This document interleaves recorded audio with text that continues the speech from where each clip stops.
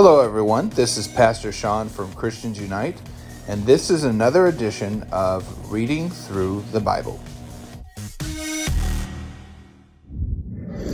On this episode of Reading Through the Bible, we're going to be looking at 2 Thessalonians chapter 2. The man of lawlessness.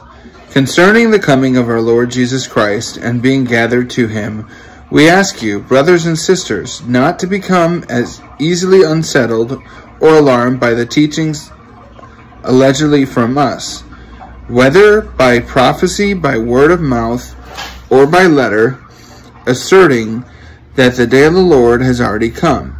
Don't let anyone deceive you in any way, for that day will not come until the rebellion occurs and the man of lawlessness is revealed, the man doomed to destruction.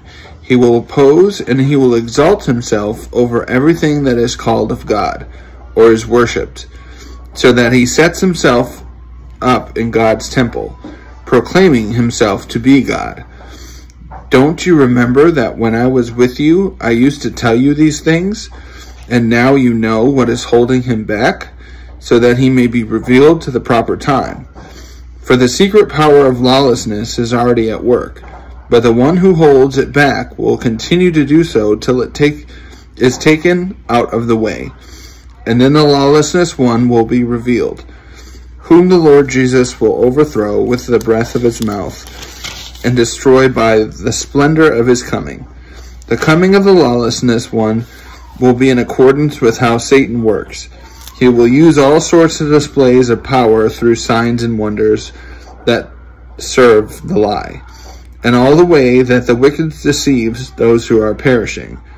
They perish because they refuse to love the truth and so to be saved.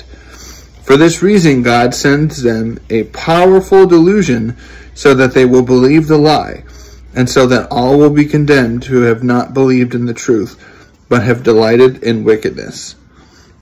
So these verses are really important. One, because it's talking about the Antichrist. So the Antichrist, that was something that was talked about in Revelation, which we already read. And so that's something that hasn't happened yet or has not been revealed even to this day. So no one knows who the Antichrist will be. There's a lot of speculation, especially right now with different things going on in the world, that people think the time is coming. However, we should not be predicting when this will happen. It's going to happen when Christ decides it will happen.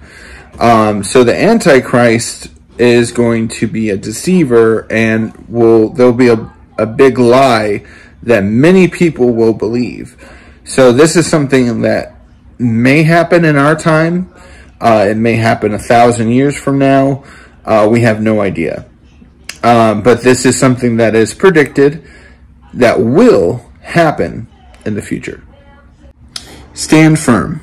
But we ought always to thank God for you, brothers and sisters, loved by the Lord, because God chose you as his first fruits, to be saved through the sanctifying work of the Spirit, and through belief in the truth. He called you to this truth through the gospel, that you might share it in the glory of the Lord Jesus Christ. So then, brothers and sisters, stand firm and hold fast to these teachings we passed on to you, whether by word or mouth or by letter. May our Lord Jesus Christ himself and God our Father, who loved us, and by his grace gave us eternal encouragement as a good hope, encourage your hearts and strengthen you in every good deed and word. So those verses were to the Christians during that time from Paul, but they also translate to now. We can be strengthened and encouraged that God sent his Son to pay for our sins. We are covered by his sin, or covered by his grace. And this is the gospel, that Jesus Christ is Lord. So it's a reassurance, and we should all have hope because of that fact, that there is a way, and he is the only way, truth, and life. So if you don't know him, Now's your chance. Jesus Christ is Lord of Lords, King of Kings. If you want more information on how to accept Christ and what he did, or you want to know more about the story of Jesus, just let me know. Private message me. I'll let you know. I'll give you any information you need, and we'll go from there.